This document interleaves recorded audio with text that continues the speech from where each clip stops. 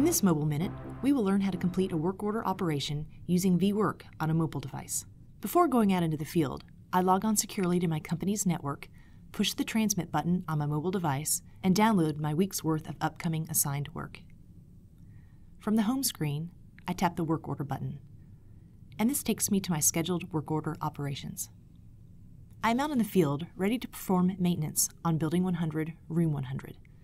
I can see the details of the operation by going to the menu button and choosing Detail.